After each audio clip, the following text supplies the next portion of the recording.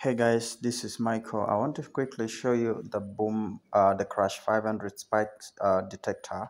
I designed this in a way that when you see this red arrow appear, it means there is a possible spike that will happen at that point. So this red arrow shows a higher probability of the market crashing downward. So when you see that sign come up, you place your trade. Now there's another pink cross that the stop sign which is there to help manage the trade. When you see the pink arrow appears, it means the market is likely to change the trend. So it's important that you exit the market at the pink cross sign appearing. So it is a pretty straightforward. You see the arrow appears, you place your trade, and then when you see the pink appears after some candles, you exit so that you keep your account safe. Now you can see what has just happened.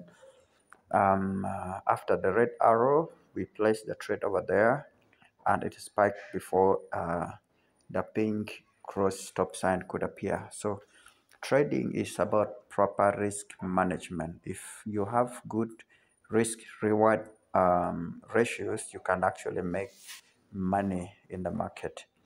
Yeah, so I strongly encourage you guys. Yeah, you can see here we have the arrow, multiple spikes down. Let's close this open running trades. Yeah, so like I was telling you, you need to deploy a very good risk management, then you will be able to grow your account. Another thing that I want to encourage you guys, trading is a probability, so you will never find a system which is 100% perfect.